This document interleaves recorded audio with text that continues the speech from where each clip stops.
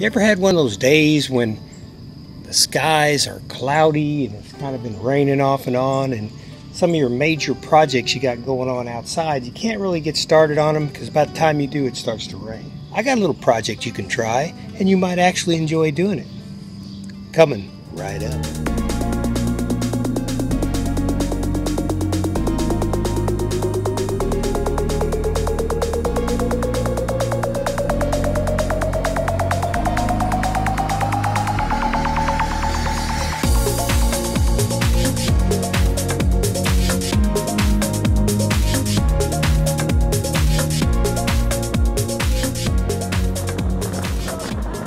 Almost all decks and balconies will eventually grow a little bit of mold on them. And it's not a big deal, especially if it's made with treated wood, but it does make the deck a little bit more slippery when it does get wet. You know, if you walk out there and you spend some time with your bare feet, the bottom of your feet are going to end up turning green. So it's kind of nice every once in a while to get out there and kind of scrub it off. Even the handrail, you know, where you go up and you kind of lean against the handrail like that.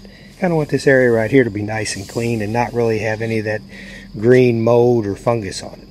So I'm going to show you the technique that I use to clean this up a little bit. It's a pretty simple solution. What I use is a brush like this one right here. And if you notice, the brush actually has a curve on it where the handle's straight and then it actually curves down a little bit and then levels back out. I'll just take a normal extension pole and I'll put some Gorilla Tape on it, get it nice and secure on there. And what's nice is that way there, whenever you're standing up above, you don't have to be down low to scrub.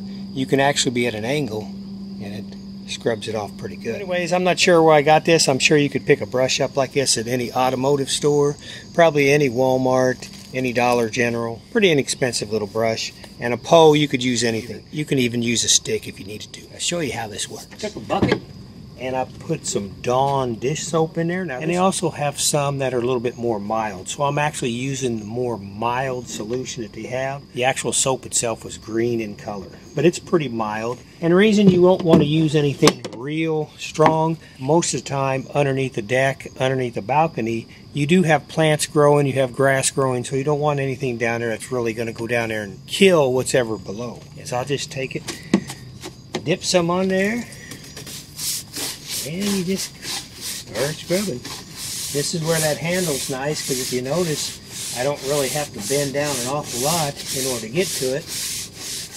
That the soap right there instantly starts to turn green. And that's the fungus, and that's the mold that's on the deck. A good little rainy day project. Heck, it could even be raining out here and it wouldn't matter. What's nice too is this brush actually is small enough to go underneath the handrail. Most of the time the handrails are built so when you stand by them, your feet can go underneath them for a little extra room so you can get closer to the handrail. And so this brush happens to work just right because it'll go underneath there. A power washer would work good.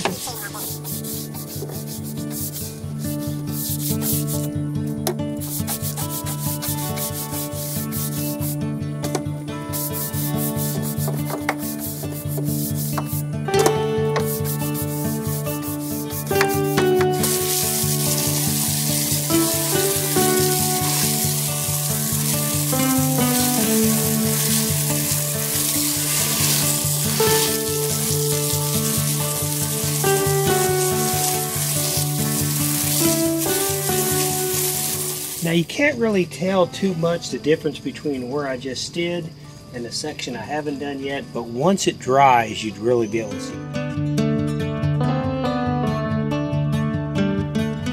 Transparent stain or a semi-transparent stain.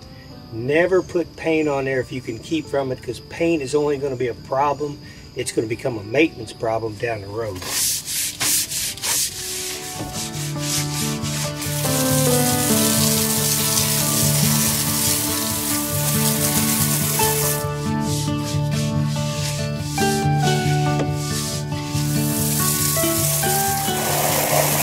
So there you go. There's a rainy day project for you. It'll be nice to have it all cleaned up for you. Hey, I appreciate you coming to the channel.